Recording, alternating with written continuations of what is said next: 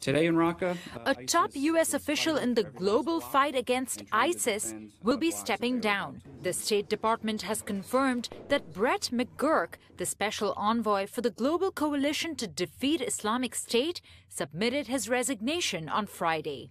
McGurk was due to leave in February, but sources say he moved up his resignation after President Donald Trump's sudden decision to pull out U.S. troops from Syria. We have won against ISIS.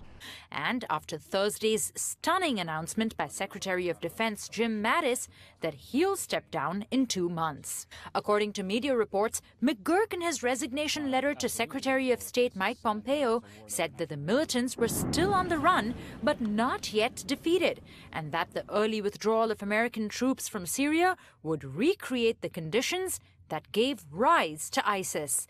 Mattis, in his own scathing resignation letter, said his views on how to tackle global threats were out of alignment with President Trump's. Trump plans to pull all 2,000 U.S. troops from Syria and has now declared victory, tweeting on Saturday, quote, "When I became president, ISIS was going wild. Now, ISIS is largely defeated, and other local countries, including Turkey, should be able to easily take care of whatever remains. We're coming home."